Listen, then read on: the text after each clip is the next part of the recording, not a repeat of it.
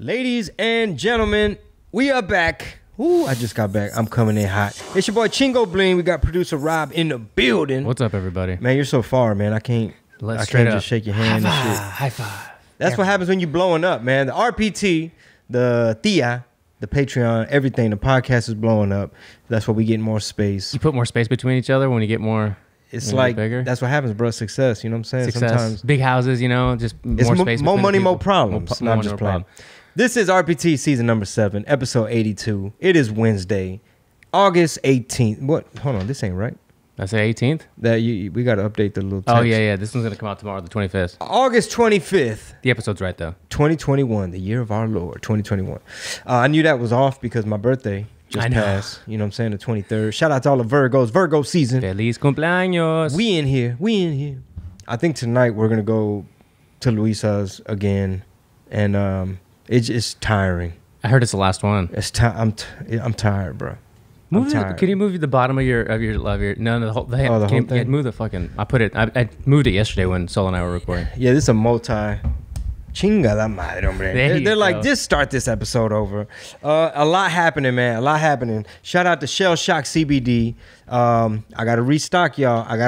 That's how I remember to shout y'all out because I'll be forgetting. ShellShockCBD.com. Promo code Chingo gets you 10% off. Get your CBD. Get you some Delta 8. If you got puppies, man, they make CBD for the dogs, bro, for the canines. They do. Delta 8 for the canines, you heard me? Yeah. Freedom of Speech Tour. I am back on the road. I'm very excited to work on this material.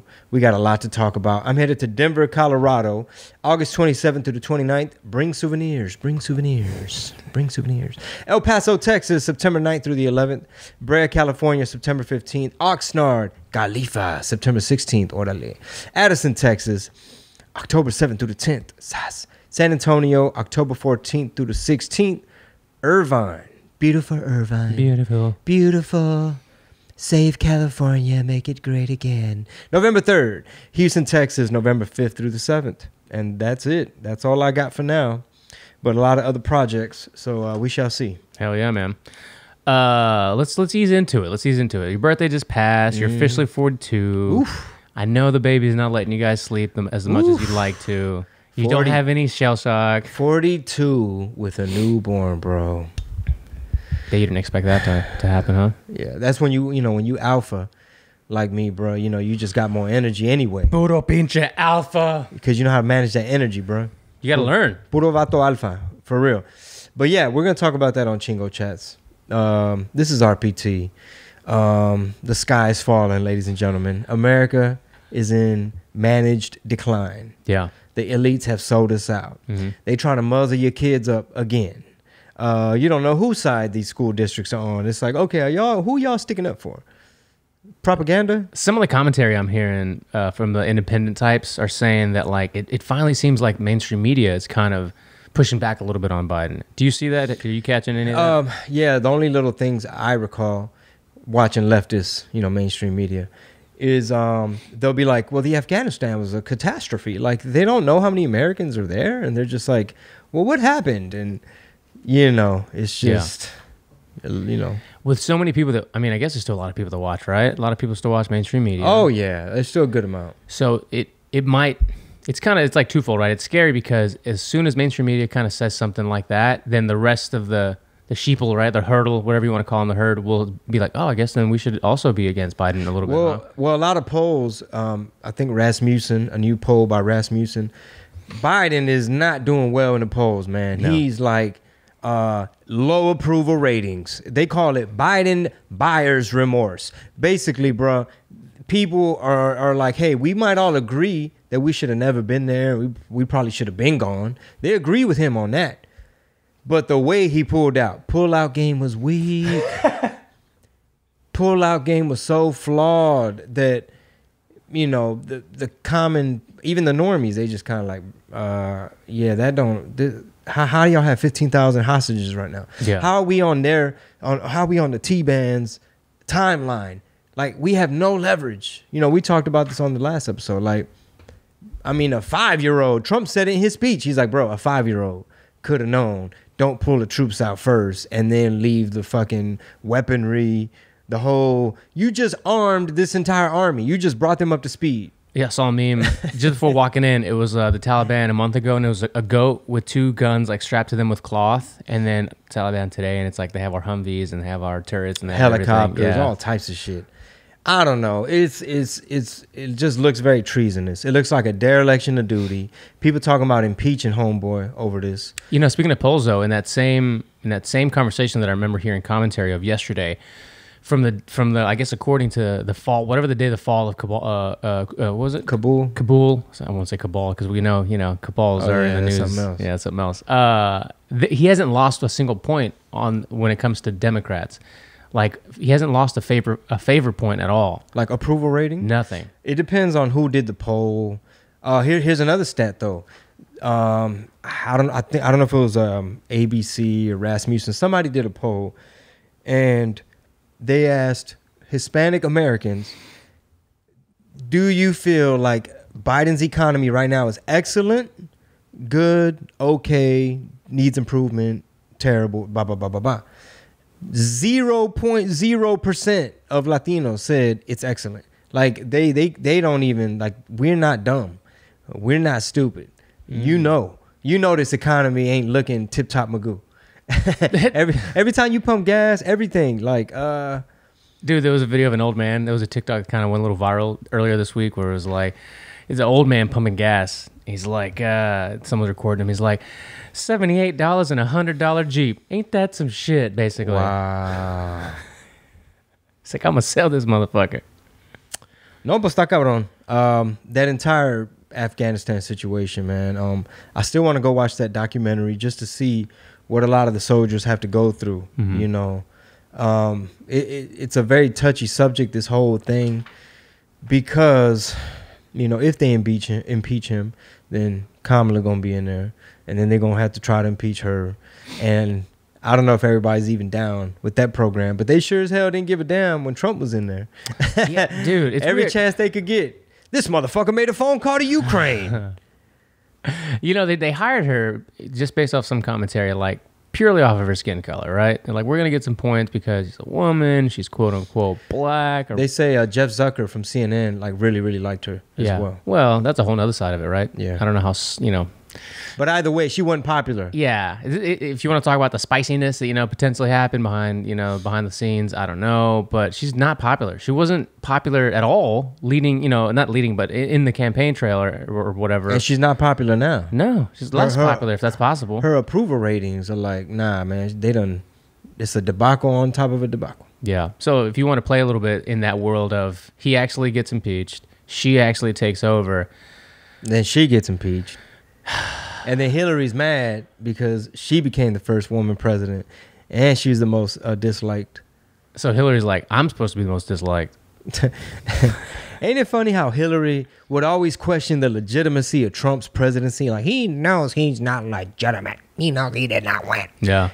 And now everybody's looking at Biden like he know. Dude. I heard somebody say something interesting too yesterday where it's like, we all joked about this guy, there's no way that this guy's running shit, right? Who's pulling the strings, like who's calling the shots. And then as this Afghan thing is kind of unfolded, they're like, people are literally just sitting by and letting this guy make decisions then, if that's the case. They let him just say what's going to happen. They did it. No one advised him, not even the VP. Nobody said anything. They just let him execute the plan that he said he wanted to execute. Nobody advised him? Against his plan, no. He said, this is what I want to do, and that's what he did. So they're on the record. Like, that's... Like everybody, the Pentagon, State Department. I mean, there was a video that came out a week or so ago, whenever this started going down, where, if you remember, Kamala, would you say Kamala or Kamala? Sepa la madre. Sepa la madre. Okay, la que mala. Cálmala.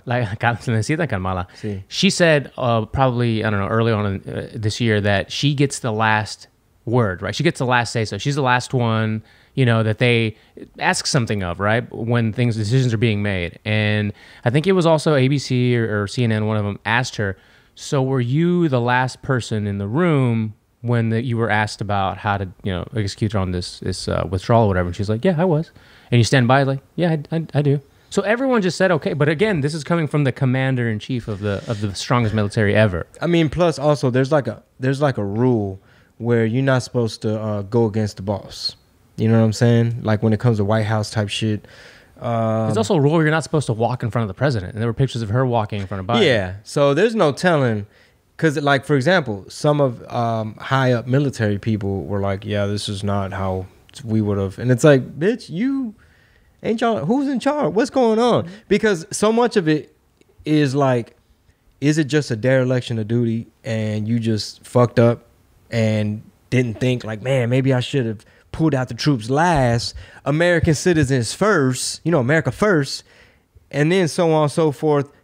Bring all the goddamn weapons and shit. Don't leave them behind. And then blow some shit up right before you leave. You know, the bases, the infrastructure, the stuff that now we left all intact. They're over there sipping out of our water fountains, sleeping on our cots. You know what I mean? Them lights that's installed up there, the AC units, the cafeteria. You didn't even blow up the cafeteria, bro. You couldn't even fuck up one restroom on these $1 billion, however much money they spent. So anyway, I say that to say this. Was it just like, oops, my bad, I should have brought American citizens out first and then so on? Or is it like, that's convenient how all of a sudden, let me just get, this is a good ass point. Okay. This is a good ass point. All right. There's a book called Unrestricted Warfare by some colonels out of China. Basically, one of their techniques is, if I'm a country, let's just say I'm China, and I got beef with America. Now, I create these little alliances like, hey, man, let's make some money in Afghanistan. What's up, Taliban? Oh, what's up, China? Hey, man, you don't like America either. Hell no, that's Judeo-Christian West. That's, you know, that's the white man. That's Christianity. That's over there. That's them. There's heathens over there. That's not Sharia law. Okay, we don't like them either. What? China, you don't like them either? No, man, we fucking with them. How about you keep them occupied for me? You know, maybe y'all can attack them by proxy. Basically, you can wear out your opponent by having them tie up funds, attention, you know, everything from the news cycle. They're having to juggle COVID with the Afghanistan debacle. So it's like you can defeat your opponent by wearing their asses out. They're having to spend money now to combat this new resurgence of a new enemy. It's become a hotbed, they're saying, of like, oh, all the big leaders, like people that got $5 million bounties on their head, like big dog terrorists. Can I say that on YouTube? They're all moving back in. They're all leaving Pakistan. They're coming from throughout the region. It's like some Marvel Universe shit. You know what I mean? Some DC versus Marvel shit going on where it's a petri dish of a crazy ideology and they ready to... September 11th coming up, y'all.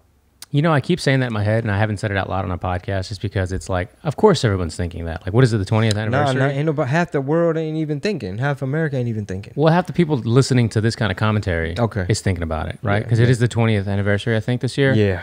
And remember earlier this year, he was talking about pulling them out on September 11th for some reason, so to not like... And they changed the timeline, right? Yeah. Basically, I think he wanted to have his hero moment. Like, y'all see, we were in this pointless, endless war. Yeah. You know, multi-generations. We've been out there too long, and I'm president, and I'm going to bring them home. Well, the people that are giving him credit are the people that are saying that he's the only president that said, I'm going to bring the troops home, and actually brought the troops home. And Biden's the one that's doubling down saying that this is... the only way you could have fucking made the omelet. He goes, this is what happens after... These are the spoils of a 20-year war, right? This is what's going to... And he's not letting go of that. Like, he's standing by what he did and how he did it. And that's just the repercussions of something that's lasted this long. And I'm the only president that actually brought them home. What's that dude's name on HBO? John Oliver? Yeah. Man, bro. I was just sitting there watching this dude last night as we're trying to put the baby to sleep. What, are you trying to not go to bed? Well, it's like, look, she's up. Like, she's up. She's trying to eat and do all kinds of shit. So we might as well watch this punk-ass John Oliver. So I'm sitting there watching it, and I'm like... okay, bro, like, who you work for? Like, because some of the stuff sounded straight off a big pharma website, or it sounded like super, like, dude, bro, trust the science, you know, very like, why are you vaccine hesitant? You know what I mean? And just some of the stuff sounded so cuckish. It was so cucky. It was so like lefty Larry. It was so beta. You know what I'm talking about? Like, just. Well, Marisol and I were talking about this yesterday, like, a lot of things that we consider common sense isn't common sense to a lot of people, right? To what would you attribute that? Like, why is it that some of the things that we talk about, just open and honestly here with the TIA, with people listening to the podcast, and we're like, yeah, that makes sense, and that doesn't make sense. Well, I think it's a few factors. Number one, do you trust mainstream media? Like if you, like, you know, I used to watch The View and shit. You know what I'm talking about? My wife would be watching and I'd sit there, oh, what's up, baby? What Whoopi talking about? What Whoopi and them talking about? But anyway, here's a big factor. Do you trust mainstream media? Do you think they're a reliable source and they've been fucking, you know, free of bias and just giving you the fucking facts? That's number one. Two, are you seeking out diverse thinkers? Like, oh, who's this Brett Weinstein, whatever, however. Or just opposing views in general. Just like, did you stumble across War Room Pandemic? Like, have you heard what this person has to say? I mean, shit, there's so many different voices. Like, do you fuck with Candace Owens? Does she make sense? Or you fucking can't stand her guts? You know? Hodge twins, are they corny or you think they make sense? And so on and so forth. So, for example, we'll have normie media on T in the bedroom. We'll put on like in the morning. We're like, fuck it. Let's see what the normies are thinking today. What opinions are being assigned to people? So we'll have it on, and I'm trying to peep persuasion. I'm trying to peep propaganda. So they're just like, they'll throw out a bunch of fucking stats, right? And I think to myself, okay, well, based on what? You know, what's the control group? Who conducted this study? Who funded this study? So on and so forth. Because the Pfizer jab that just got approval, it's only like 40% efficacy rate. And supposedly throughout the study, they lost their control group. But they were like, well, fuck it. We just got to keep going because this is too important. But anyway, I digress. And those trials don't end until 2023. Ain't no telling. We're going to see so much breaking news about this stuff. I don't know. But to answer your question, common sense, is it common? So, number one, do you trust mainstream media? Two, are you getting a diverse set of information and sources and so on? Like, have you heard that, you know, the feds played a role in the 1-6 joint and that's why they stopped the investigation? Or are you just still thinking these Trump supporters killed a cop with bear spray and a fire extinguisher? Do you still buying that one? You know what I'm saying? Because to some people, we sound like, oh, y'all into conspiracies. It's like, no. It's just we actually tuning in to different sources and different things. For example, did you know the Pfizer joint? First, they said it's 98% efficacy. Then they're like, it's 94. Now they're at 40, 42, 30. Some people say high 30s. And it's like, y'all rushing the approval. That's normally not how approvals work. And I kept telling people throughout all this stuff, people kept saying, it's not even approved by the it ain't even approved yet. How you want me to take it? It ain't approved. But it's not approved. That was like the main shit. Like, I know Mighty Soul would be quick too. Like, it ain't even FDA approved. And I'll be like, hey, let's not.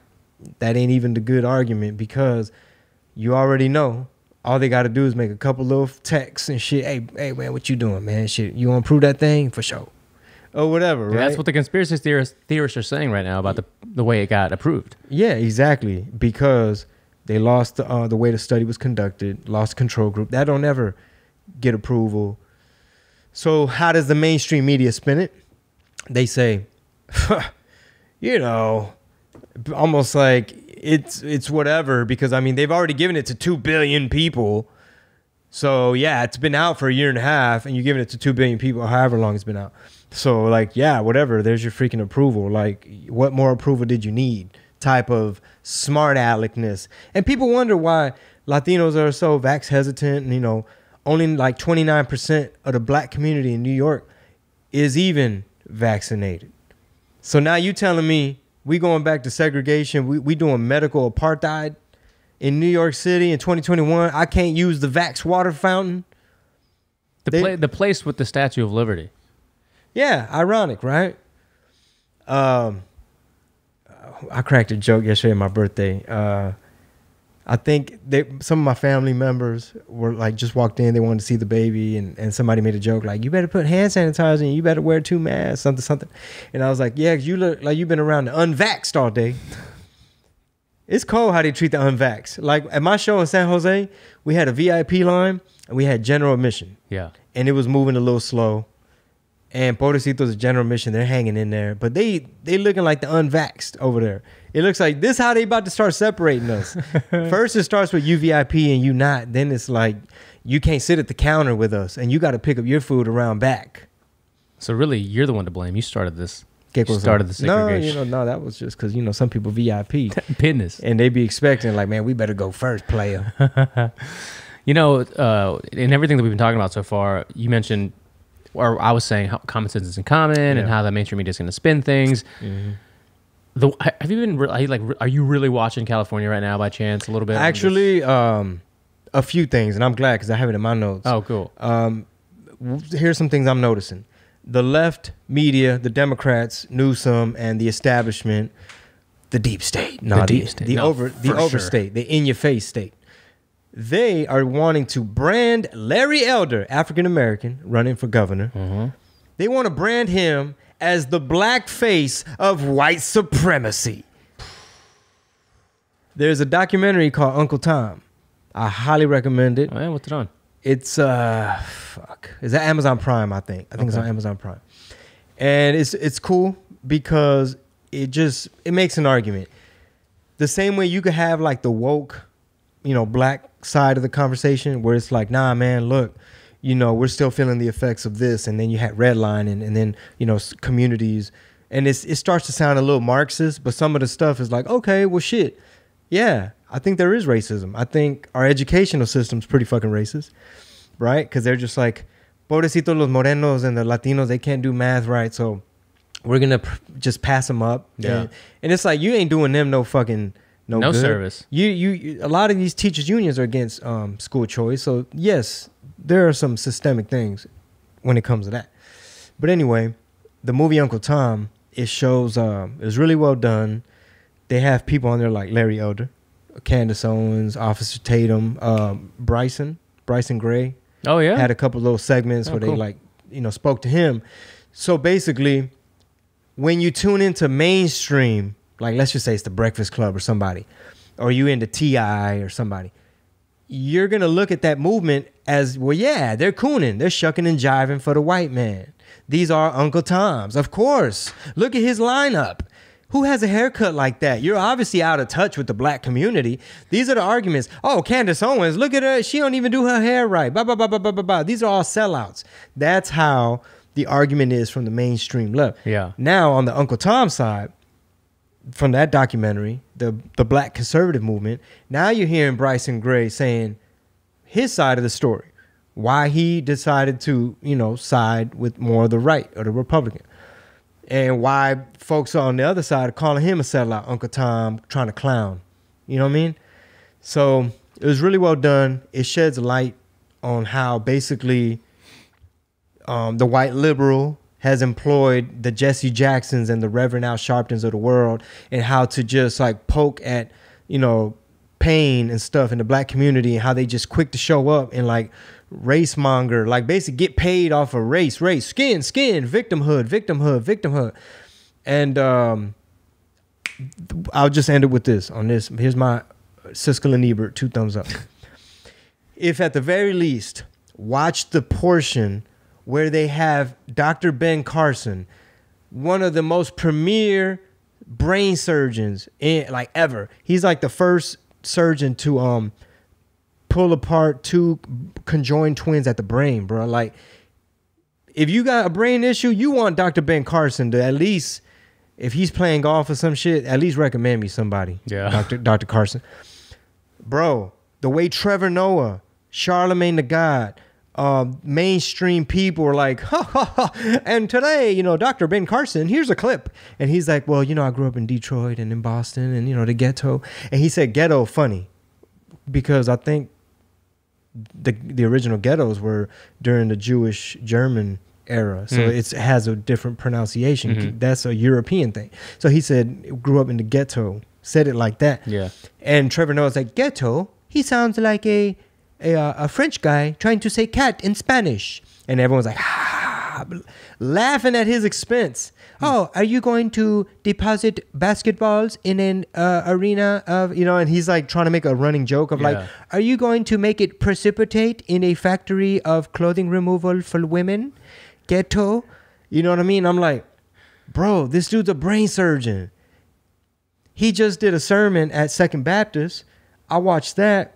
He did a great speech, but it's just a shame, bro. Like how how the left tries to frame you and all that. And I don't even know how I got on this subject, but Uncle Tom is a great documentary. Well, the reason I kind of brought it up was because we're talking about this. I mentioned earlier the approval rating since the fall of Kabul has been nothing, right? There still is like if you were just a poll, just Democrats on this whatever it was poll, hasn't lost a single point of popularity with the Democrats. Talking about Biden? Yeah. And then now we're talking about Larry Elder and Gavin Newsom, and people in California on some commentary have been asked, like, are you going to vote him out? And they were like, look, like we voted for Biden. We couldn't vote for Trump. We support, Kamala Harris. We're not going to recall Gavin Newsom despite, how the things have been. And it's just like, okay. And then you hear that Trump got booed in Alabama when he brought up, the jab. Yeah. And so you have a cult of personality on one side. The side that's constantly saying how this MAGA people and the right and the red, this cult, this red wave they talk about, they make that seem like it's such. It's not really. It's these people of free thinkers, the way I see it, right? Brown guy, white people, black, Bryson, whatever, who will speak their minds, side with somebody. Like they'll pick a side and ride with it.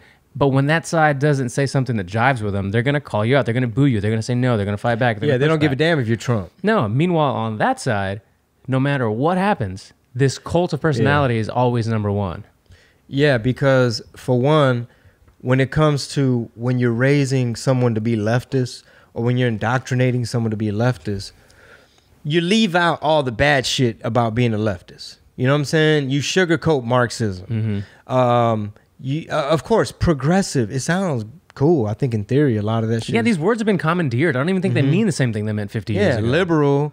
Like we said on the last episode, JFK, by modern terms, he'd be considered more of a Republican. There's nothing liberal about mandating these masks, mandating this medicine, mandating any of these, anything, honestly. Yeah, and to your point, a lot of folks that just happen to be Democrat, this is another thing the Democrats have going for them, besides fear-mongering, victimhood, is painting the right as racist and a lot of other things. Yeah. So who wants to be associated with racists? Nobody. Yeah. So you're never going to even look over there.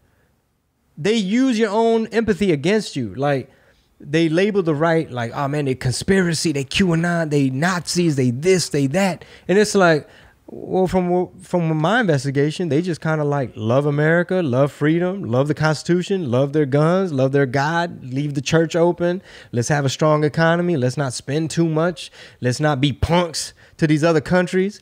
Let's be strong, be a superpower, like head on a swivel. We are under attack.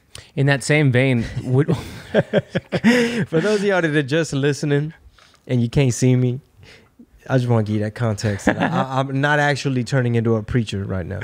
In that same vein, what would you say that maybe what the mainstream media does knowingly and kind of viciously is use Westerners' sensibilities of being kind-hearted and wanting to help the downtrodden and wanting to help the world by painting this other side as the racist, as the whatever, making them seem like the bad guy because they feel like greedy, they can tug on the heartstrings of the people on the left.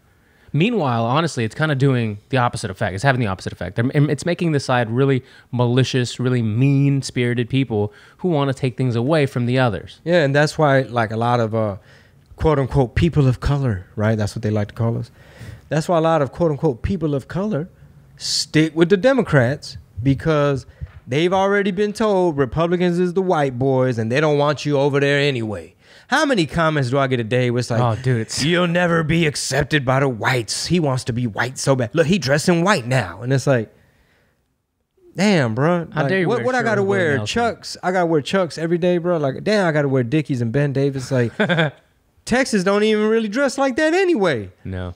That's like you still watching American Me and shit. You stuck in 92. You know what I'm saying? Colors just came out. You thinking you Sean Penn or somebody.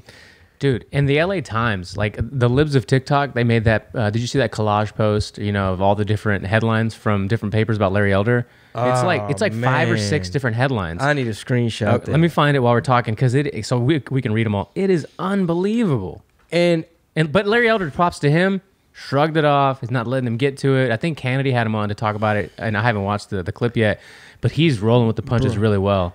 He's killing it, dude. He could very well win. So check this out. To all my my black folk and Latinos, all the minorities and stuff in California, I don't care if you're Democrat or you're Republican. I don't care if you probably not even going to vote in this recall.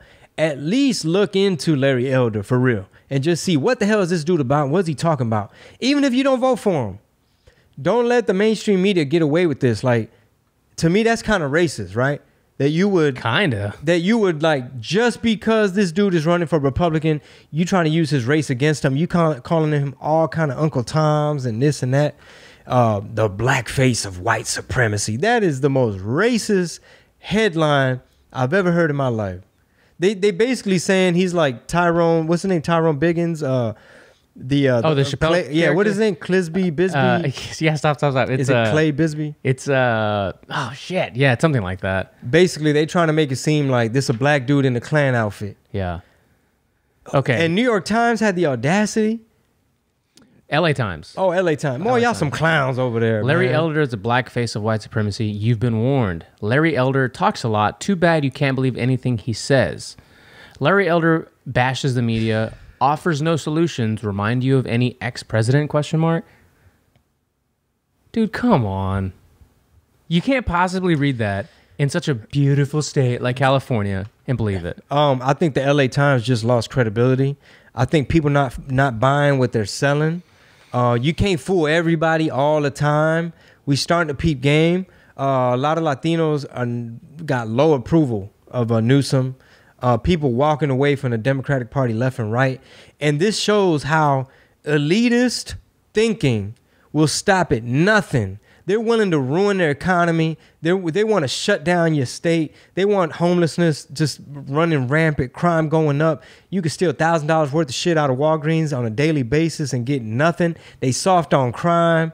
They talking about if you identify as female, you can go be in the lady jail. The dudes from the man jail can now live in the... They're so damn backwards. They confusing your kids with critical race theory, all kind of buku pronouns. These kids could barely read. And they hitting them with buku pronouns and genders. So the elites over there, they don't care about your kids' education. They don't care about your small business. They don't care about your economy. They're willing to sacrifice all that just to keep homeboy in. They're like, they might as well just come out and say, hey, man, we're just doing propaganda for the Democratic Party and Governor Newsom. And we really don't give a shit if they shut down churches again and they're going to force mask, force jab your kids. It's approved by the FDA now, y'all. Come roll your sleeve up. All high schoolers, 8th graders, roll your sleeves up. It's approved. Parents, we don't give a fuck what the hell you got to say. Get the hell out the way. We're the government. We FDA. Come on, roll your sleeve up. Yeah. It's scary how dangerously real it's getting. You know, if you look at history. You know, at some point, man, people going to have to snap the fuck out of it. Yeah. And stop taking... the mainstream media is just a word as gospel. Like, okay, well, fuck. They said Newsom's doing a good job. Anyway, Lil Boosie is a free speech advocate. Bro, did you watch it? I watched a lot of it. Nice. Thank you. That was excellent recommendation. I never thought first of all, Lil Boosie's was already top 10 in my book. Like, that's how much I love his music. This motherfucker jumped up to top 5. Because he's a free speech advocate. He broke the top 5. We've talked about your now, top 5. He's in my top 5 now for sure. He might even be number 2. Because when you standing up like that. Below Pimp C? Just below Pimp C? Just right after. And they cut from the same cloth. Just right after Pimp C. Probably. Sorry. He's a free speech advocate. He went up there to the Breakfast Club and up against total opposition. He did not bend. He did not fold. He kept saying, as a parent, I have the right to try to instill certain values in my fucking family and stop trying to turn this into some gay bashing, into hate speech. And really, it was a struggle session, bro.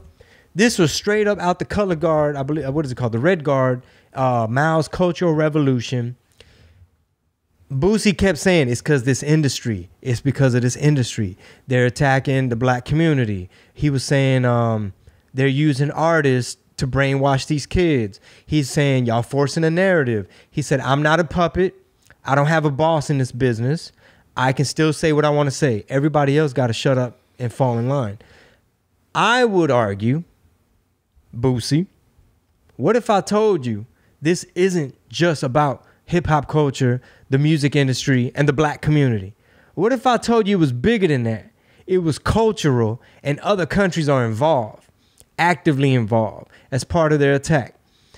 You know what I mean? You just creating division. You're censoring. You have a social credit score.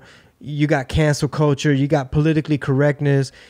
Because the minute you lose free speech, I mean, you're kind of fucked. Yeah. He basically was saying, like, why can't I have an opinion? That's what he was saying. He's like, it's getting to the point to where straight people can't have an opinion. And he's like, y'all putting the kids above the parents. And I'm like, Boosie, I'm screaming through my phone like, bro, it's Mao's Cultural Revolution. You're in a struggle session right now. They want you to self-flagellate. They want you to whip yourself in the public square. He didn't bend, half bend. He stood his fucking ground. I hadn't listened to a whole Breakfast Club interview in over a year. And he, like, whether it was Charlemagne or DJ Envy was pretty quiet most of the time, but Angela and fucking Charlemagne were really just trying to push those buttons. And then there was the cross-dresser. I don't know. Flame Monroe. Yeah, Flame Monroe. He's like a comedian or he's something like that. He's funny, dude. Or, sorry, whatever. Yeah, I don't know either. I don't know. But here's the thing. That was the best part of the whole interview. Where him and Boosie had a whole convo. Because Boosie kept defending himself. He's like, bro, he said, I have gay employees, family members, friends. He's like, I love them. I trust them. He was like, a straight person to steal from you before a gay person. Dude, that was hilarious. He was, my sister's gay. And then in the beginning, he said Chineses. He's like, man, whose nieces? Yeah, whose nieces? Like Chinese, Chineses. People, just different people, people from China. They want to buy he said they want to help me make a uncensored social media. Right. Because he kept getting banned. Kept getting flagged. 10.5 million, just gone. He was just wilding out. I don't know. But here's the thing, though. When Flame Monroe chimed in and was saying, I agree with a lot of stuff Boosie has to say, and we need to have this conversation. And, he was very respectful. We took a photo backstage, blah, blah, blah, blah, blah. And it was almost like, this is the reality of it. He's not a hateful person. Stop trying to pin him as a bigot. Stop trying to punish him and silence him to where he can't have an opinion. He can't say how he would like to raise his kids or how he sees things. Shit, Taliban entitled to their opinion. And they're allowed to tweet. And they're not very pro homosexual community. They could tweet. Y'all, wow, keep that same energy y'all putting on Boosie and put it on them. But anyway, very proud of Boosie, man. I hope that somebody can just leave him comments like a breadcrumb trail that's like, hey, man, look into Mao's Cultural Revolution. Look into how another country can possibly destabilize us by having us fighting over stuff. And they take away your freedom of speech. They get to implement a social credit score. They benefit so much. They weaken the younger generation, arguably, if you're demonizing masculinity. Oh, that's going to be an easy country to take over. Yeah. They done defunded their police. They fucking hate each other. You're not allowed to talk to your neighbor. They gave up their weapons. What? I mean, look at this chessboard. The reason we do this show is because right now, a lot of us are pawns. If you zoom out and look at this global chessboard, it's like it's countries playing against countries, and some of us are damn near in checkmate. It's like 7 moves away. It's like, I'm going to move here. I'm going to take this rook, and then I'm going to try to block for my queen, and I'm going to try to attack you from over here, but I can't because I got to defend the right side. It's a global chess game, and all the people that are like, you should never get into politics. It's bad for your career. Don't talk about that. No, you're going to sound like a Trump lover. Blah, blah, blah, blah, blah. You're a conspiracy. Y'all the pawns. Because they chipping away at the U.S. dollar. They printing up more money. Taxes about to go up. We were just energy independent. We ain't no more. They want to mask your kids up again. They keep hitting y'all with variants. You're not allowed to question where the virus came from. You can't. It's about to be checkmate. So wake the fuck up. Don't be a pawn. Got to quote Cersei Lannister from Game of Thrones when at the beginning of the whole series, like first season, they're having this conversation about the whole Game of Thrones, right? The whole Game of Thrones is a game for the throne of these 7, realms or whatever the fuck they call them. And the great quote is when you're in the Game of Thrones, you win or you die. And we are in this kind of landscape where in a lot of places, if you don't bend the knee to some people, you will be killed. You'll be gone, right? Yeah. Here in our country, it's not there yet, but the more and more that you start giving things away, just all willy-nilly. Motherfucking nilly. What is the result? What's going on in Australia, they literally have camps there now. They have these isolation camps. They're not allowed to talk to their neighbor. And it's not that many cases. There was one. When this initially went down. There was one. I thought that was New Zealand. Oh, was it New They Zealand? just had one. You're right. But anyway, they have a low, like it ain't even if it's not like society came together and decided, all right, y'all, we're going to keep our freedoms and we ain't going to lock down until we hit like 300,000 cases in the span of 6 weeks or some metric, right? Like, all right, when ICU is totally over, like, oh, when the death cases reach this amount, it's just, yeah, I don't want you talking to your neighbor anymore. Huh? Yeah. You know what? Let's make it $3,000, $5,000 fine. Who the fuck is you? And then it's like, and if you're further than 5 kilometers from your house, we're going to hit you with the 5,000. Make it 7,000. It's like willy-nilly, arbitrary, just tyranny. You know, with the people that get upset when you say things like, and I've been saying this from the beginning and probably prematurely, but anyway, it's just the way I felt, that a lot of the things that were coming down the pipeline from month 1, month 2, like the fucking face diapers, like the distancing, and the once you get into a restaurant, you have to have it on, but once you sit down, you can take all that kind of stuff from month 1. I'm like, this makes absolutely no sense. You mean to tell me the hostess has to seat me with a face diaper, but when I get into my booth, I take it off, and there's no person next to me, catty corner to me? Yeah, man, it's a form of warfare, bro. Like when you're attacking a country's economics by forcing them to lock down because you have a lot of influence in these organizations that have a lot of say, CDC, I got a partner at the WHO. When you're attacking them via information war, when you're overwhelming them, when you're dividing them, it's like you just hitting them.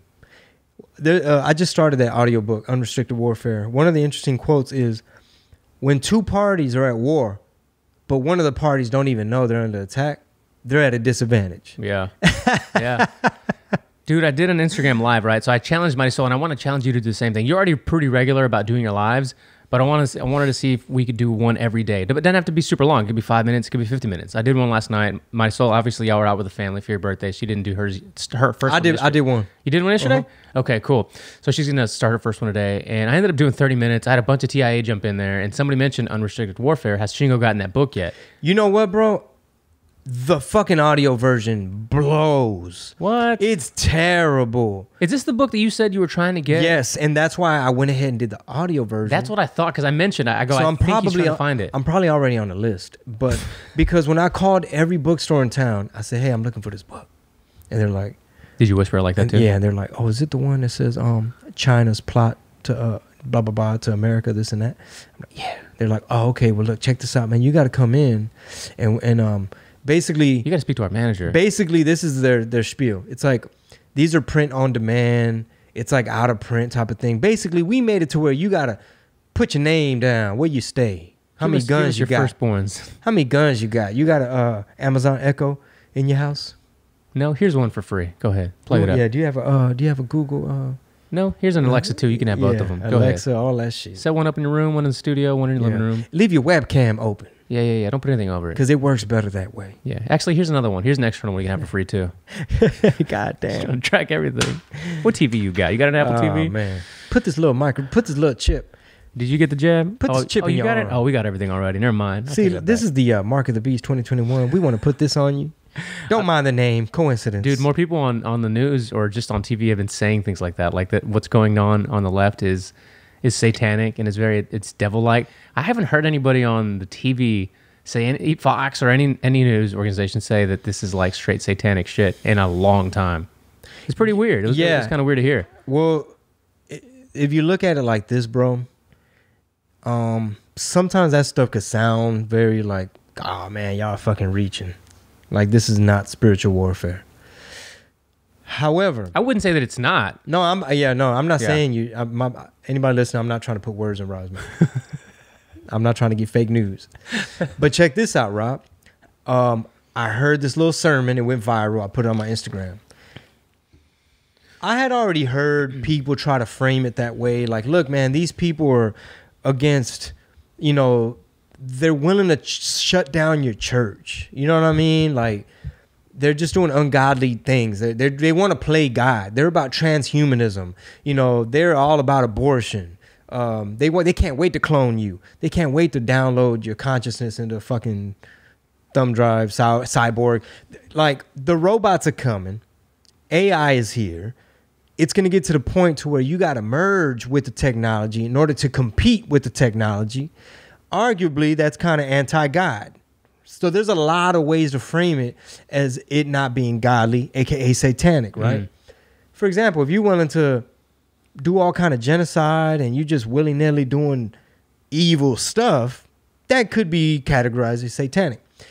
Now, when I heard the sermon and the preacher, you know, he's painting a picture. He's using metaphors and illustration. And he basically says at one point, this is how I know it's a demon, because it keeps on moving. First it's black versus white, this versus that, man versus female, you know, boom, boom, vax versus unvax, mask versus not mask. He's like, that's how I know it's a demon, because it keeps on moving.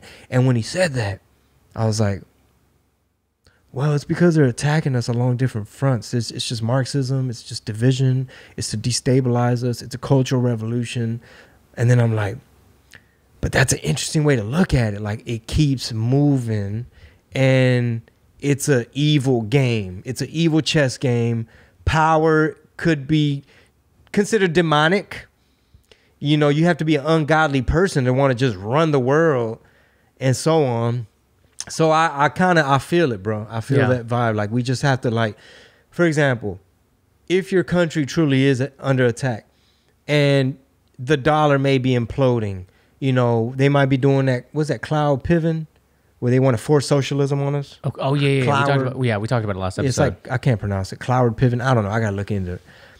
But my point is, when you are under attack like that and you are in a crisis and shit does hit the fan, that's when people start to want to go read Revelations. That's when you want to start doing your little push-ups. You know, that's when you want to get strict with your sons. All right, Miko, we're not fucking around no more. You know what I'm saying? We got to grow these vegetables, or like, go help your sister fetch the pail of water from the rain because, you know, like, they fucking cyber hacked or whatever. You're going to need spiritual weapons in the spiritual war. That's why I feel like what we talked about on Chingo Chats. The dads got to be dads. The fathers got to be fathers. The husbands got to be husbands. We can't afford to be having a loose ship. You see what I'm saying? Like, we got to be the man of the house. When shit hits the fan, I need my daughters to be pioneer women. I need y'all to know how to fucking do some shit, because it's just me and your mom and the girls. So it's like, you know, I'm a rapper. I don't be knowing how to, I know how to tell jokes. I don't be knowing how to, like, how we going to clean this rainwater and use it to do this and that. The filtration, the water harvesting. That's my mouth. Listen, if y'all are a part of the TIA, but you're not a part of the All Access, you'll get the Chingo Chat next month. But episode 30, Chingo Chat 30, which we put up, that's up now, one of the best Chingo Chats we've done. I mean, they're all great, but sometimes there's been like two or three of them that you just, and I'll show you how to get the full thing on your phone, because I know you don't have it on your phone, like the full private RSS feed that you get when you join patreon.com/Red Pill Tamales. It was so damn good. Like, I re-listened to it and I forgot that it was us. Like, the conversation was just so good, I got lost in the convo. We got to make some clips. I know it's a premium content exclusive, right? Mm-hmm. But we got to make some clips of some of that stuff. But go on. Well, also, yeah, maybe we can ping pong with this after the show. Is like, now that we're at like the 6 month mark, because we started that show in January, I think. So 30 episodes. We've been doing it for 30 weeks. I feel like, and we give it to the TIA fresh out of the oven every week, and we give it to people that aren't on the All Access tier the month after. And I was like, all right, we have such a big catalog now. Maybe we can start dripping these out, because they are, 6 months, 4 months, 5 months old. But we'll talk about that later. Yeah. No, I agree, bro. Yeah. You always come with the ideas. That shit always makes sense. But it was so good, and what you just talked about is just it's an important topic, and we kept saying like puro what do you say, puro vato alpha? Puro vato alpha, güey. And it was a lot of that, but I got to listen to it. Yeah, I'll make sure you have it on your phone. But shit, why did we bring that up? Well, it's because I was basically saying, crises happen. I'm not saying go be a doomsday prepper and make a bunker. However, a lot of us are a little dependent on like I kind of need my local government to have electricity for me, bro. I need to charge my fucking phone. You know what I'm saying? Like I got a post. I'm in Denver this weekend. Like, you know what I'm saying? Like I depend on my local municipal water fucking district to have me some clean water and some water pressure. Which, as somebody that pays taxes, you expect. Well, yeah, right? That's, like, that's what we're all doing here. Yeah. So my point is, I know I'm giving lame examples, but my point is, I'm not a pioneer man. I don't have. You can't tell me right now, Rob. Go in your backyard, fetch a dozen eggs. Right. I'd be like, huh? What eggs? Okay, you don't at least have some eggs. Okay, get some vegetables at your garden. Huh? Well, I'm gonna get. How I'm gonna do that? I ain't got none. See what I'm saying? So God forbid, there's shit hits the fan, and you sitting there talking about, damn, they banned ammo from Russia. What a way to segue. I don't even, sometimes, this is what I like about the show. Sometimes that we'll have shit that we know are good points to talk about, that we've read about, watched, whatever. But all Chingo Bling needs sometimes is about, 1 to 2, maybe 3 points. And those 3 points will turn into sub points. And then the show's over because we've did an hour and a half or an hour on those topics, which is great. I love the free flowiness of it. Then there's a thesis. But there is a thesis. Did you ever write a thesis for school? Any kind of... What the fuck is a thesis? It's just a long-term paper? Sure. There were a couple classes where you had to turn in like a fucking monstrosity. Nothing that you remember that like struck a nerve as a young... Nah, it wasn't one of those like the case for, Biggie versus Tupac as a microcosm. Okay. Nah, it wasn't nothing like that. I'm just curious. Some other shit, like I had to do a business plan in my entrepreneurship class. We'll talk about that. So look, Biden bans Russian import of ammo. So your president just came on TV and was like, hey, man, ain't no more ammo coming in from Russia. Yeah, Why? so the Biden administration Department of State announced that it will soon prohibit the importation of Russian ammunition into the United States. According to the release from the Department of State's website, and new and pending permit applications for the permanent importation of firearms and ammunition manufactured or located in Russia will be subject to the policy of denial. Are ARs Russian? ARs themselves? I'm just trying to figure out what all this little rule or ban is going to entail. Like for example, all 9mm ammo comes from Russia. Mm-hmm. The release goes on to note the new policy will take effect upon the publication of a Federal Register notice expected September 7th, 2021. They will remain in place for a minimum of 12 months. The sanctions will only be lifted after a 12-month period if the executive branch determines and certifies to Congress that Russia has yet to met several conditions, including providing reliable assurances that it will not use chemical weapons in violation of international law, or it's not making preparations to use chemical weapons in the future. I don't know. Okay. So basically, our government is trying to frame it as we're going to punish Russia by buying less of their ammo. And really, it's an excuse to punish us. Isn't that how it sounds? Basically, it's like, how do I take my kid's PlayStation away? All right. We're upset with our neighbor Ted, who keeps putting his trash can over here by our car. Therefore, we're not gonna. You can't have your PlayStation. This is from the NRA, so take that with what you will or how you will. Okay. But they're reading from the policy itself, or quoting it rather. I was gonna ask you, like, okay, who put this info out? Because I'm curious if the mainstream media is even gonna be like, oh, by the way, they're trying to take y'all's motherfucking ammo away. Crazy. By the way. And I just caught this today too. I don't know if it's breaking or super, super new, but I think. It's from the NRA, so I think by Friday there'll be more development on it. Yeah, and it feeds like the conspiracy theory people. Totally, it feeds it because if let's just say let me pretend, what country could I be? Let me just say I'm a country in Asia, right? You want to be mutual? Or, let's just say I'm a country in Asia, okay, right? Okay. And let's just say I had some influence over the leader of a country and over North America. Let's say America. Okay. All right. I would love for my puppet leader that I got over there, my homeboy that's helping us out. I would love if he would help us figure out a way. Like, hey man, you think you could sanction Russia to stop sending Russian-made ammo and weapons for sale to Americans? And they'd probably be like, oh, okay, well, people are going to probably like, it's going to raise some eyebrows. Just say that it's a sanction against Russia so that they don't use chemical weapons and shit like that. And they're going to be like, well, what are you basing that on? Are they doing that? No, not just, just in case they have in the past. Can we do that? Well, I guess. I mean, I guess they could get ammo from somewhere else. There'll still be some ammo around. Yeah, okay, cool. All right, thanks. Because the best way to attack is to where a motherfucker don't notice. That's also in the book. Unrestricted warfare? Yeah. In that book, Unrestricted Warfare, it basically says such a patient strategy, like this whole, it's like a 100-year war type of thing. It's like you're just chipping away at their culture. You're just trying to get influence. It's a game of inches. You're just trying to see if you can get a little athlete. You could wine and dine, maybe a movie studio you can invest in, maybe buy 50% of that, a little percentage over there, invest in a young politician coming up named Swalwell, just, fundraise, just whatever. Get your little professor that's on your team. Just basically flood them with your products, your media, your ideas, while not allowing any of theirs into your country. So flood them with your products, your cheaply made products, your media, because it creates an economic destabilization. But yeah, it depends, man. If you look at it through that filter and that lens, you probably could be like, man, why would they sanction Russia over some shit? And it's like, I always picture the nerds in the chess room. You got an army of nerds thinking of shit. How can we get them? Man, okay, we want their citizens to have less weapons.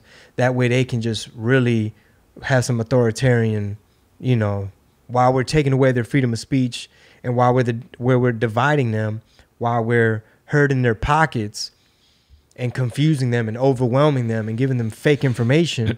Let's also disarm them. It's just like, again, no one else other than the TIA and people that we fuck with see this. Like, just say Russia. They'll let you. Man, they said Russia so much for the last how many years? Yo, so the Duvalin Papi is his name, right? The photographer at Duvalin Papi. Interesting name, but serious story. He was a photographer who was out there at the event in D.C. on 1/6. Well, one day he's somewhere out on assignment or something, and his family's like, hey, man, the feds are here. Say they looking for you. And he had to go turn himself in, and apparently they let him out. Yeah, I saw that Jorge Ventura had posted that, that our friend has been released, more updates to come. I didn't keep up with it. I was just happy that obviously he got released. Man, I wonder what they told him, what they asked him. You got to imagine, too, that they had him sign something on his way out. Like, you can't talk about this. It's an open investigation regarding an event that has a commission and blah, blah, blah. Yeah, but I thought they stopped the investigation, trying to look into militias and all that, because they realized their cover got blown. They had all their informants and all the feds already in all the top militias. Like, they said, oh, okay, all right, fine, y'all win. No more fucking investigation. So fact check me on that. But maybe we can investigate, ask around, research, reach out to him. Like, hey, bro, what the fuck happened? He might be scared to talk about it. We might have Jorge back on. He might know a lot about it. I'm sure he will. And he's got this documentary that he's been working on coming out since the last time he was on here, so he'll have plenty to say. I do want to say this real quick. It just came out a couple minutes ago. Dr. Fauci moves the goalpost again, says U.S. could return to normal by spring 2022 if vaccination rates increase. Why are we still listening to this guy every day? Oh, on my live yesterday, I started just freestyling and improvising, and I did this whole little, like, it's not like a sketch, but I'm just in the middle in my rant saying, like, Apá, usted no escuchó que el doctor Fauci en el correo electrónico que ya salió que era un cover-up. ¿Quién chingas dijo, mijo? Pinche Joe Rogan. ¿Le haces caso a estos pinches? ¿Eres QAnon o qué, cabrón? Let me find out que andas de QAnon, pendejo. Yo no, I didn't raise no pinche QAnon. Don't talk bad about Fauci because he was on Telemundo. It's like, apá, es propaganda. Is your dad Jerry Garcia? Basically, right? It's like, apá, es biased. ¿Qué es eso? ¿Qué me dijiste, güey? Biased. Something. Anyway. The normies, bro. Well, we can look forward to spring 2022 now. You know, now everybody just get your hopes up. How does man still got a job? I don't know, but at least he's not on TV every day. Now he's just now he's like Biden. He's running shit from the basement. Did you hear Trump clowned him? He's like, he told me he was an athlete. He said, "Sir, I used to be an excellent athlete." I said, "Oh, okay, whatever." Then I saw him throw the baseball. Did anyone see?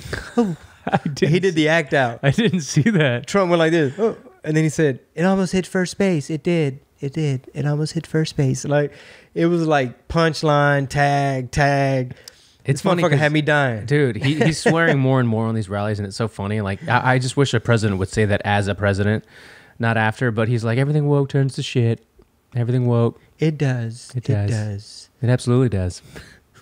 And then, and check this out. Then he was like, "I got the jab. It's good. It works." Boo! Okay, let's go back to talking about woke shit. Hey, woke shit. Your freedom's important. Let me walk that back. Your freedom is important. Freedom's important. Hey, I made it available, but here it is, Alabama. If it doesn't work, you'll be the first to know. I'll be like, Alabama. Dude, you know what? Then he goes, but it's good. It works. It works. Ooh, boy, Trump, they on your ass, boy. I'm telling you, man, and we can keep talking about this we will be talking about this for the next few years. I don't know. Maybe because, okay, let me start this over. I don't know if he runs again in 2024. Just because of how polarizing this man has become. Probably in history, the most polarizing president to ever sit in the White House as president. If Republicans, GOP, conservatives, whatever you want to call them, have any desire to actually take power again, I don't think they can have him run. So you don't think he's going to run? That's not what I said. Oh, okay. That's not what I said. What you're saying? If you want to win.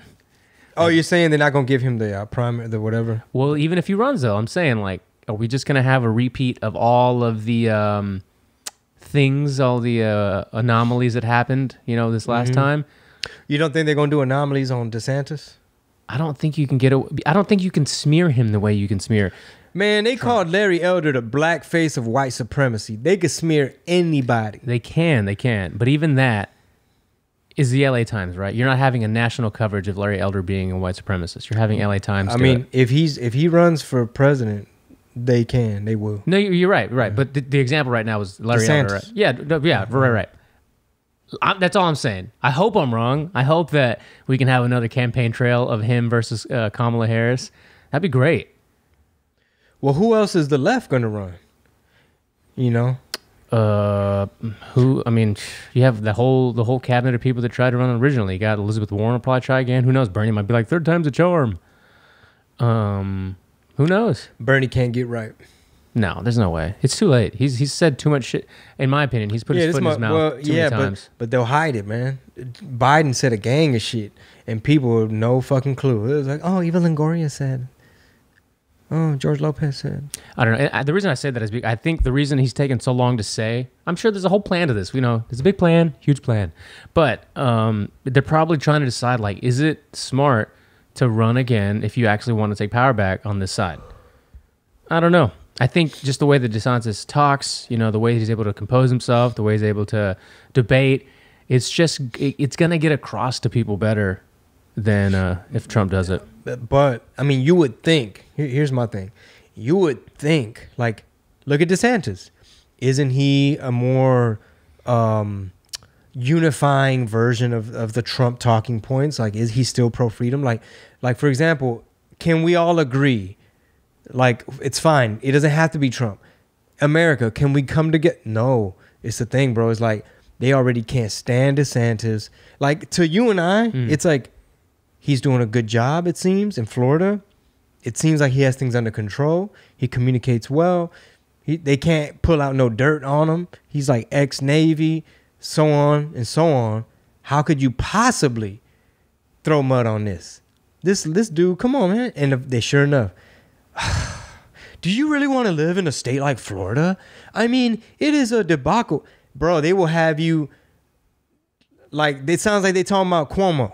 They'll have a picture of the 75 doctors that came out and protested yesterday as, like, his every cover will just be all those doctors standing behind. Everything, bro. Like, when he did his jab rollout, he partnered up with Publix. Right. It's like a big grocery store chain and this and that. They're like, oh, what a coincidence. Publix donated to his campaign. And he's like, the community voted on it. They want it. Like, he gave his reasons. This is why we partnered with Publix to give out the jab. I don't know what you trying to spin, but sure enough, like the same way people on the right can look at Cuomo and be like, dude, grandma killer, total dereliction of duty, debacle after debacle, molester in chief.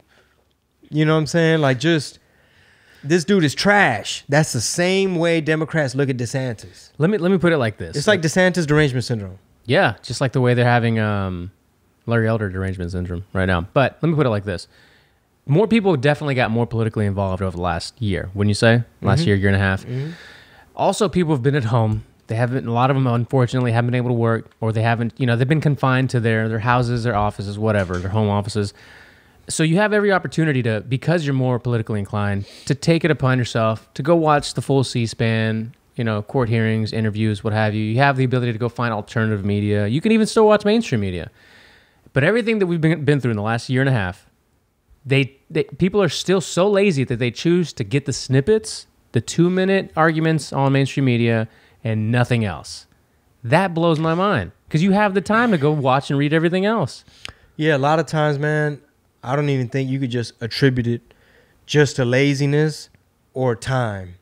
Well, that's what everybody said before, and I would agree. I'm so busy. I got work. I got the kids. I don't have time to sit here and all this. I don't have time for it. But you've been at home for fucking a year and a half. Yeah, that's what I'm saying. Time is just an excuse. Like, it's got to be something else. I think it's probably even like a I'm not going to use the word brainwashing and stuff like that, but when it is a cultural norm still, for the most part, when it's a cultural norm that the TV is to be trusted, right? Because you sound fringy and you sound a little crazy when you say things like fake news to some people. To some people, when you say, dude, it's propaganda, the media is controlling us, they're the division, they're the virus, they get paid by Big Pharma, they're biased, they're not credible. They're just like, bro, you sound very fringy. Like, you sound like you over there QAnoning it up. But a lot of people would say that the young vote may have been what pushed Biden over in some of these places, right? We're talking about social media now. We're talking about the influencers. Young kids aren't watching mainstream media. It's it's even more lazy because you're young, and it's even more lazy because you had the time during the last year and a half to read and watch, and you didn't. Well, think about it. When I get on social media, it's like, it's not because I'm lazy. It's because I'm procrastinating. What? What? So here's the point I'm trying to make. You're like, I'm interpreting what you're saying. No, go ahead. Put words in my mouth. It's fine. No, let me try. I'm going to do my best and then just cut me off if I'm off. Basically, you're kind of saying a big reason why Biden arguably has some support, right? Mm-hmm. We don't know where, but they supposedly, right, is because the young generation is on social media heavily, and there are a lot of narratives and talking points and influencers that are pushing the Democrats are good, yay, yay, yay, Republicans evil, you're a racist. Like those stupid viral TikToks of, if you vote for Donald Trump, then you are a white supremacist. Like, shut the fuck up. You goofy as fuck if you still believe in that. You're a white supremacist if you voted for Trump. Like, you literally living under a rock and you have not explored anything. But the point I'm trying to make is this. Kids aren't on social media because they're seeking out political information in a lazy manner. I would say kids are on social media because social media is huge, and because they're kids and everybody's on it. Grandmas, everybody. So they're already on there. Now, if you're the CCP and you happen to own the app and Silicon Valley is all leftist, then it just becomes a product. It's like more of the same. In other words, you might have a soccer mom who, I'm going to just pick on The View, even though I used to watch it. Like, Rachel Maddow said da-da-da. Or like, Joy Reid on MSNBC. Or, Don Lemon, he made a very excellent point. We don't realize that our opinions get assigned to us, whether it's Tucker Carlson or Don Lemon, right? They breaking it down for you. They presenting it to you. They're framing it in a way that's entertaining and gets you upset. So I just feel like all this stuff, I guess what we're both kind of trying to say, is all this shit is a product of our culture. It's a product of our society. Why do so many people trust Dr. Fauci over Joe Rogan? Well, because one's a doctor and the other guy's a fucking MMA meathead jiu-jitsu comedian who smokes marijuana, Rob. Of course. But it's like, I know. But one seems to have a lot more credibility. and why are they trying to silence one while propping up and covering up for the other one, who clearly was like doing some shady stuff. He knew some shit, didn't say some shit, could have warned us about some shit. It's flip-flopping Fauci.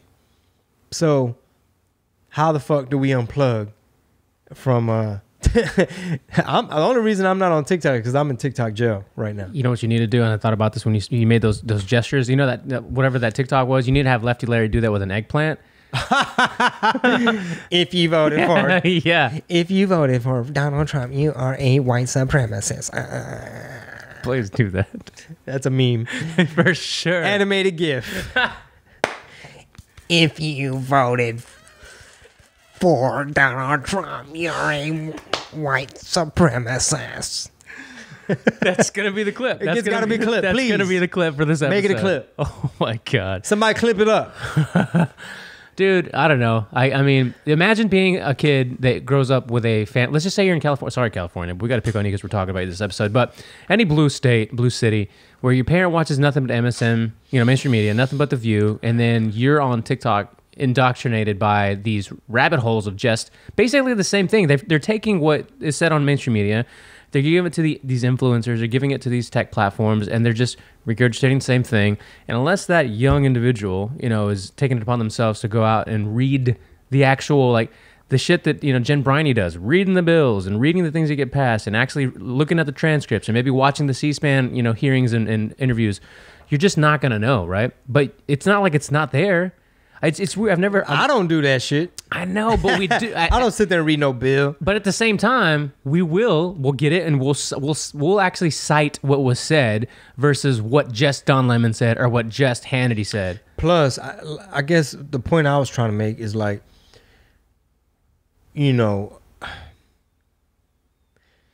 it's a credibility thing. Obviously, it's unrealistic to have every average 13-year-old is going to go, whoever, 18, 20, 30-year-old is going to go read some bill. This is a 5,000-page thing that AOC, it's on Pelosi's desk and this and that, and this could affect your future, and this could kill the oil industry, and blah, blah, blah, blah, blah, blah. This is the Green New Deal. Is it? I don't know. Let's read it. And it's or some people might have a variety. They might say, you know what, let me see what Crowder said, or Alex Jones even. I know that's a polarizing name, but they might want to go see, what does Jack Posobiec think about? What does Scott Adams think about this? Has Steve Bannon talked about this? Rogan even. Has Rogan had a guest about it? Does it fall under economics? Let me see what Peter Navarro said. Does it fall under some medicine stuff? Let me see what Weinstein or somebody. However, I feel like in society, a lot of us feel that Alex Jones, bro, that's zero credibility. It's I know, but he's right sometimes. And you're absolutely, dude, you're absolutely right. But what you just did, and I agree with, is that you would take these different personalities. You mentioned 10. Listen to Rogan, Crowder, Posobiec, the list goes on. Yeah, and Scott Adams. Pick from both sides too, right? Kyle Kalinske, David Pakman on this side, Lemon maybe, whatever. Glenn Greenwald. Glenn, yes, of course. Go to The Intercept, fucking go to Vox and Vice. Yeah, Darren Beatty. When you get through this list of, let's just say, a dozen of the people, combined with the two sides, you've spent over a dozen hours listening to the commentary and people break down their opinions of it. Maybe us as well, right? And other podcasts where they might bring in a guest that's the motherfucker that invented the mRNA vaccine. Right. And then you take that time that we invested in listening to this commentary, you could invest that time in reading about just the key points of the policies that we're talking about. Because here in the United States, let's be real. There's about 5 or 6 key points that every fucking president runs on. The border, school choice, taxes, economy. Infrastructure is always a part of the deal. And let's just throw another one in there. Energy, Green New Deal type shit, go green. You read the 5 things that every administration wants to pass, you just read it.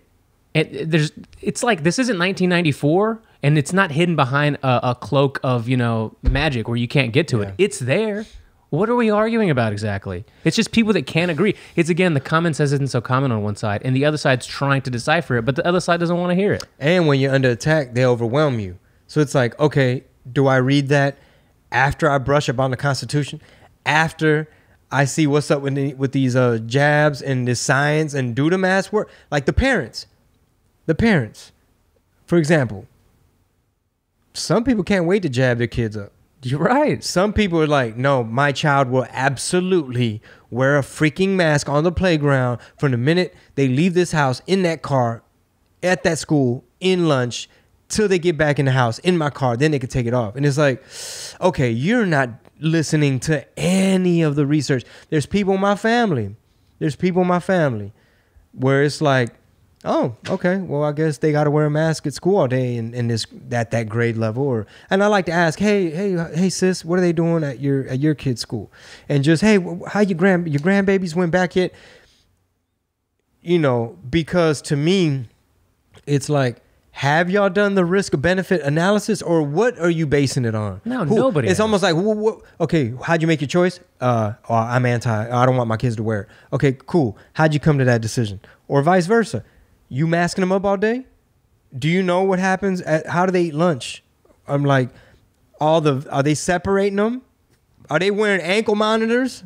Washington, it was a student at Washington High School got to wear ankle monitor. It was like at a school practice thing. We'll put it on the What Did He Said page on Instagram. But anyway, how are we coming up with these opinions? How are we arriving at these decisions? Did you read the newest Fauci, whatever? Like, no. Anyway. Yeah. I know it's almost like it's very redundant a lot of the times with the topics. Because again, you go back to those let's just say 5, right? Yeah. You got people out here protesting XYZ. They're protesting go green versus oil. They're protesting, school choice, but the taxes and the vouchers and this and that, whatever it is. If you just took out what the fucking policies are and you just talked to an opposing view in your community, like a neighbor or a friend or whatever, and you just read it and you talked about it, you're like, what is it you don't agree with? Okay. What is it you agree with? What part of that can't we seem to come to common ground with? And then if there is just no common ground because the people, like you said, that are just going to go ahead and jab them from, when they're 6 months old versus I'm going to wait maybe 6 months to 6 years, depending on what we find from these trials, then there's just no agreeing. And when you're under attack and you're overwhelmed, there's division and disagreement in everything. Our vax passport's good. Should we lock down again? The comments in some of these, like every time Lena Hidalgo talking about we need to mask up, we need to shut down everything. Comrades, close your business. We cannot get to this point. First, she was saying there's not enough ICU beds. Then she said, okay, there are enough ICU beds, not enough nurses because we had to fire them. So now we need $30 million to help recruit nurses from across the country. Which one is it, Lena? So people, I guess we're like talking in circles about this shit because I know I keep saying like, well, it's just, it's important. It's overwhelming. But anyway, I'm not saying it. This is what I'm trying to say. Regardless whether it's laziness, lack of interest, politically illiterate, you just don't even want to know, that shit don't affect me, dog. Okay, go pump gas, see if that shit ain't affecting you. We about to be back at war. See if any of this shit, if you got family in the armed forces, see if this shit don't start affecting you. Because of the pandemic, though, sorry to interrupt, you almost can't say that anymore. You can't say it doesn't affect me. What aspect of what's going on right now doesn't affect somebody? Unless you live in the mountains or you live, shout out Tim Pool getting his, fucking compound in the woods of whatever, West Virginia, wherever he's at. He said yesterday, he's like, I'm to the point where I just don't care anymore because we're out here, my team, my production, everything's out here. Let the cities burn if that's what they want and then rebuild whatever's left. Yeah. And then, like, for example, critical theory and all this indoctrination they're doing in the schools where they're like 6-year-olds, the way they're starting to want to teach Thanksgiving to these little bitty 5 and 6-year-olds, like they're turning it into, burn the white man at the stake. It went from, they had some Jeremy blankets and, it wasn't as peaceful as we thought. It went from that to just, they weaponizing 400-year-old history against these little brains. It's just anti-American. And basically, we're divided on every front. So many different topics. Even like, is critical race theory good or bad? Just that alone. People are like, well, I heard the Republicans don't want people to learn about slavery. And it's because they're white and they're Republican and they want to erase the painful past. And it's like, no, that's not what it means. Can I tell you what it means? And it's like, no. Where'd you get that from? Joe Rogan? You're crazy, QAnon. Like, how many people I know, friends of mine, that just dismiss me as facts don't work on this guy. If he ain't see it on Gab.com, he ain't gonna believe it. Like, what the fuck is? I'm not even on Gab. I'm not even on there. I'm not even on Gab. Or they'll be like, oh, this dude's QAnon and this and that. And it's like, y'all are the problem. People like that are part of the problem because motherfuckers just trying to be helpful and just trying to give a different variety of perspective.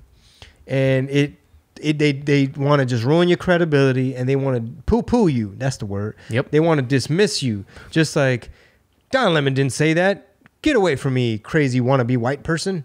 And it's like, bro, we're talking about freedom. We're talking about, are you pro-gun? Do you want to have a gun in your house or not? Or we talking about masking these kids and the shit don't make sense. We talking about they want to force jab this and that and vax passports and segregation and, you know, limit your travel and Green New Deal is going to bankrupt the country. And it's like, no, white supremacy. It's like, wow, the white liberal really tricked y'all with that one. No, está cabrón. It's like a pimp.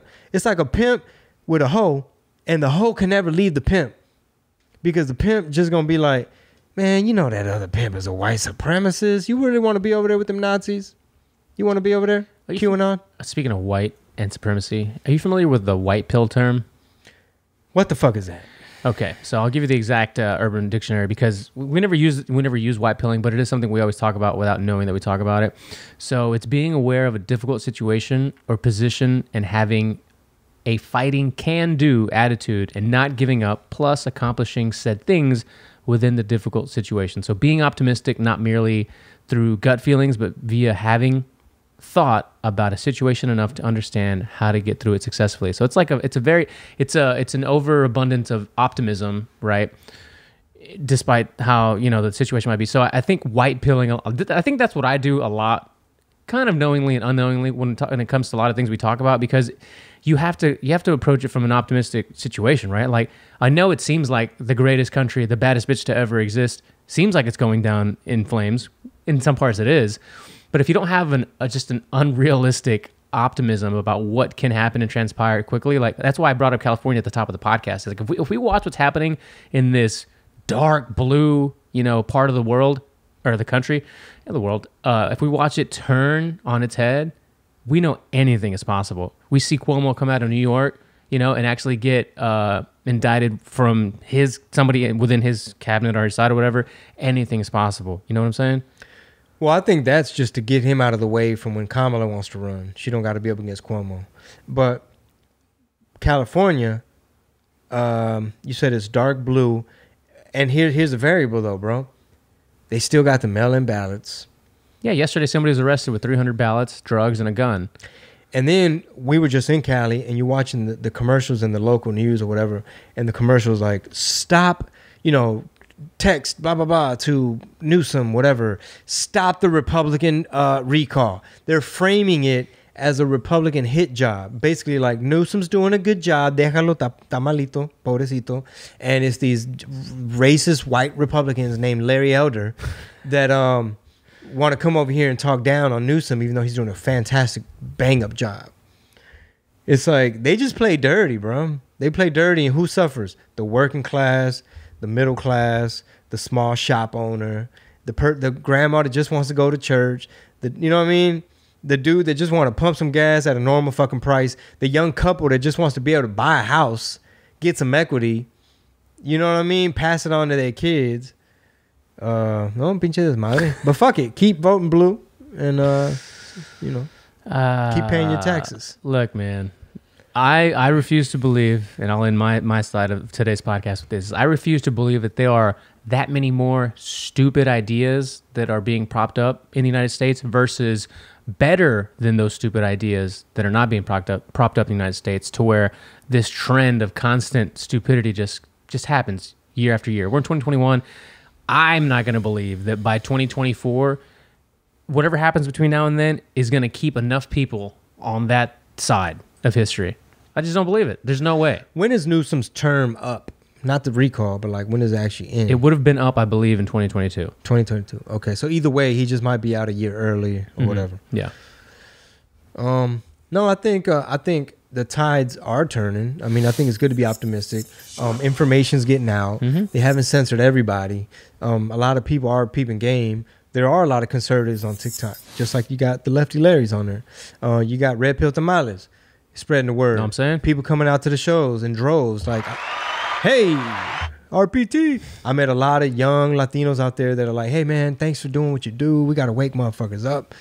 Not everybody's a Lefty Larry. And I got to applaud you again, man, for doing this. I mean, I never thought we'd be doing this for as long as we've been doing it when I didn't think we'd be doing it at all, honestly. I thought you would have just wanted to keep tweeting and talking about it subtly and just seeing what kind of transpired. But when it really caught some gas, or it took on gas and exploded, you just said, no, you were Boosie before Boosie. You know what I'm talking about? Yeah, we cut from the same cloth. Me, Pimp C, and Lil Boosie. But anyway, we're going to keep an eye on the California situation. I think ideology-wise, the tides are turning. They're starting to wake up. They're starting to get hip to some of this shit. Like, I don't know, man. My prima sent me a WhatsApp. Yeah.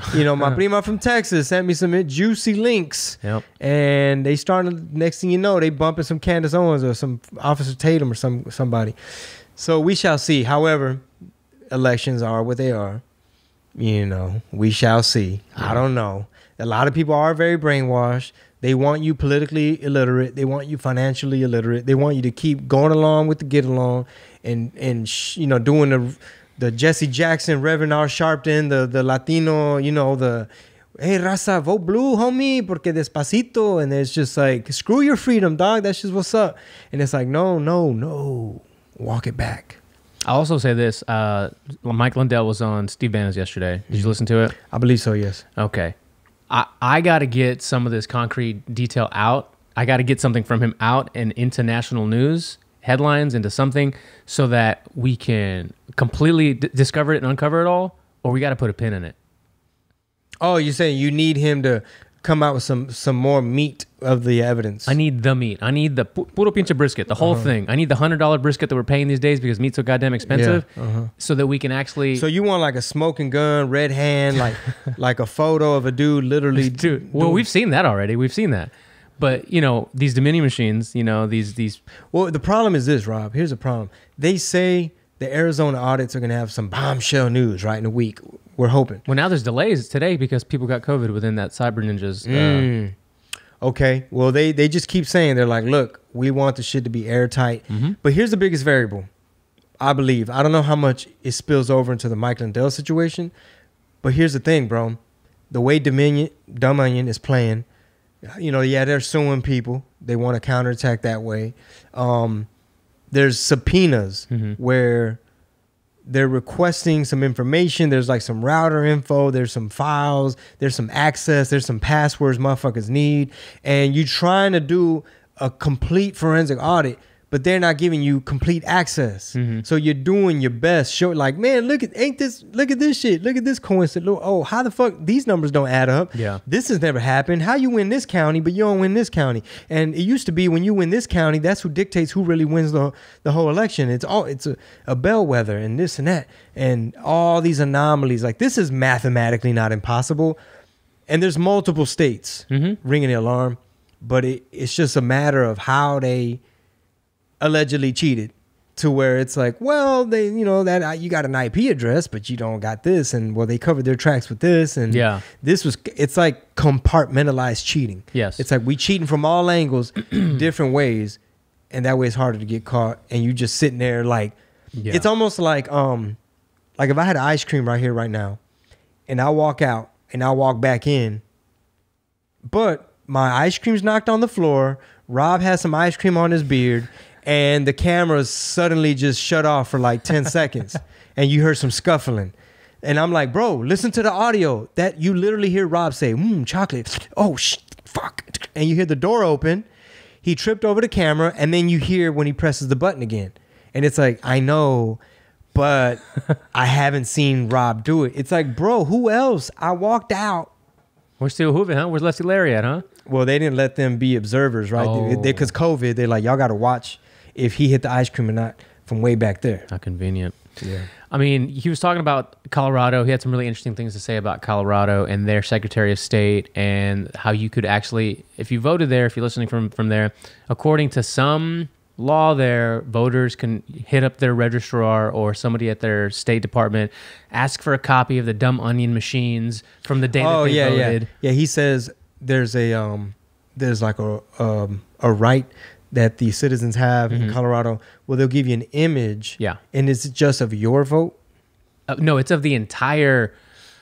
He was trying to explain it, but he got on a tangent that even Steve Bannon was like, wait. Start it over, say it over. Yeah, dude, he said he does it so much. Hey, my mic, you gotta. Yeah. Dude, so all I gathered from it was that he was saying that they're allegedly changing some things up, right? So if everybody goes and requests these, let's call them schematics of the voters or whatever, it'll be a screenshot of that information, and if it ever changes, then we know that some fuckery was afoot. So anyway. Yeah, they're having to find every loophole. Like, okay, we can gather more data if we can get some citizens to do this. If you know somebody over there, it's almost like a Freedom of Information Act kind of thing for Colorado, based on your votes. I don't know, man. I really want to get down to the bottom of something. Like somebody needs to be pinned for something when it comes to these dumb onion machines. And it's important to also know the variables of what they're up against in case you're talking to friends and family and they try to dismiss you or remember what's up with your pillow guy, didn't find anything, huh? And you just got to explain to them, look, the cyber ninjas, they want to make sure that their info is A1. Number 2, they don't even have complete access. Number 3, there were subpoenas, because for the longest weren't people dismissing people saying, yeah, but they keep getting thrown out of court. No judge will look at it. Come on, let's move on, America. No judge has looked. And it's like, over technicalities, they didn't want to be the arbiter of our elections. They chose to stay out of it. So know why and what, instead of just like, come on, there's nothing there. Our cleanest, clearest. And it's like, it doesn't matter how many documentaries came out, like even produced by the left, where they're trying to warn us how vulnerable these machines were.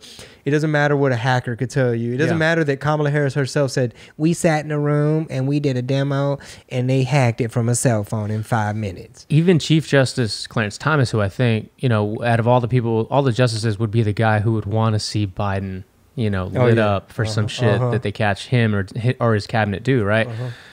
Simply kind of said that we can't possibly erode more of the confidence in these elections without having the actual information that we need to follow through with any of these cases. So they just need time, Rob. I get it. I give Arizona at least 2 more weeks, and then Mike Lindell, he said over the weekend, him and his team, they were figuring out a way to solidify, because this man did made about 5 documentaries. He had a whole symposium, a 72-hour live stream. I mean, just a treasure trove of numbers and data and screenshots and this and that. And that's what Steve Bannon told me. He's like, I need you to turn this all into the case. You know? So we shall see. Because when it comes to 2024 or whatever next, maybe the gubernatorial races or whatever, people talk about how do we fix this, people not having confidence in it, right? Is it more people present? Is it like we have to have a system in place next time? Instead of having one person overlooking it, maybe we have 2 or 3 people overlooking the people that are counting these votes. Like, you can't rely on, I think we got to go backwards in the sense. We can't rely on tech for this shit anymore.